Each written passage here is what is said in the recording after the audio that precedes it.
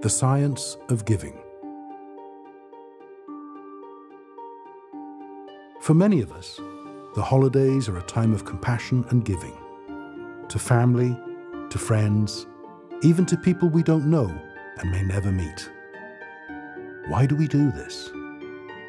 To understand the science behind this generosity, we must begin to unravel the complex neural pathways that drive human social behaviours. Much of what we now understand seems to converge on two signalling molecules produced deep in the brain. Specific cells in the hypothalamus release oxytocin, a signalling molecule involved in promoting social behaviours such as bonding, trust, empathy, and generosity. Oxytocin is also known to activate reward pathways in the brain, which release a neurotransmitter known as dopamine. These pathways are associated with feelings of happiness and pleasure.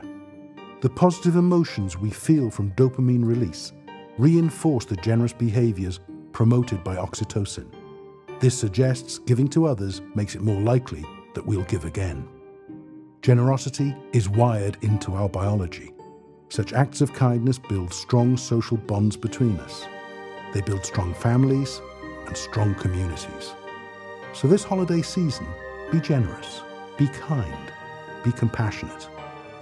Let's take care of one another now and always. From all of us at In Vivo, we wish you a happy holiday and a peaceful new year.